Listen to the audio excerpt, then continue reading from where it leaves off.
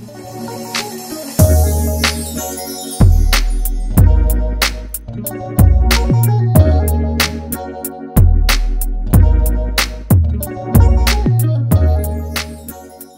today's video is going to be on this hair which I received from BRENNAS hair. I'm going to put the link in the description box. I am wearing a 26, 24, 22, and a 20-inch closure.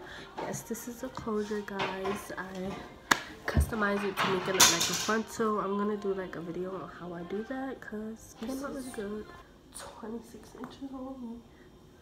I did cut it a little bit because I don't like the way the ends look. The ends were like they were like 26 was like right here, and they were like thinny, like they just were see-through. I don't like that, so I just gave it a little blunt cut so it could look a little healthy. I don't really care for shedding like hair sheds, natural hair sheds.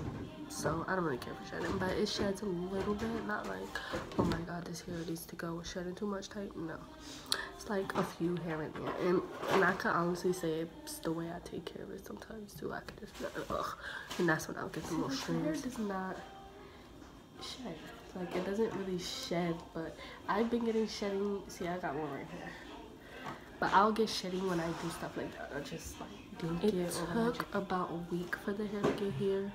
Probably a little over the week, only because I ordered around New Year's. So the hair came this color, this blonde color. It was ombre this color, and then I threw on this blue and this purple. It's really inexpensive. I got all of this, the 3 bundles in a closure for $176. That's a steal. The natural state of the hair is like body wavy, so when I wet it, it's like it waves up a little bit.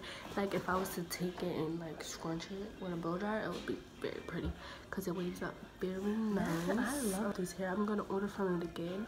I actually got a coupon code for you guys to use. It's gonna serve some clips. It's like when I curled it, when I waved it, you know, different type of stuff. And when I had them in the part, just so you guys could see. So thanks for watching. Don't forget to subscribe. It's a shame. See me, see why.